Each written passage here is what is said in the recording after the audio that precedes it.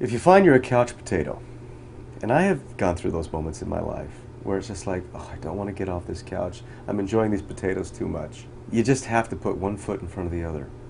You have to find something that excites you and then go there. But what will happen, invariably, you're going to hit a wall.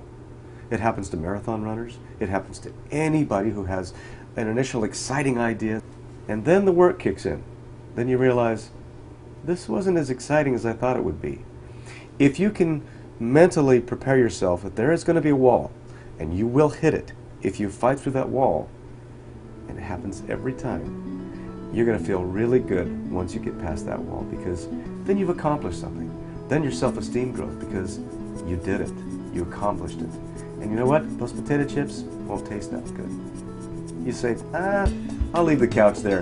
Let's go do something else.